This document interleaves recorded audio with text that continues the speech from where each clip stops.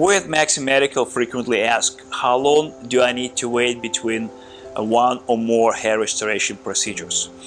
And the answer is simple. It is determined by how fast is the healing process after the first procedure. We perform multiple hair restoration procedures, especially with robotic hair restoration, because we're able to use a smaller size punch due to enhanced precision with robotic system.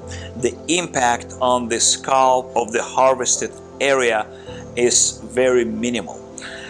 So we had cases that were able to perform 3, even 4 subsequent procedures over the same area, extracting additional amount of hair to cover different areas of the scalp.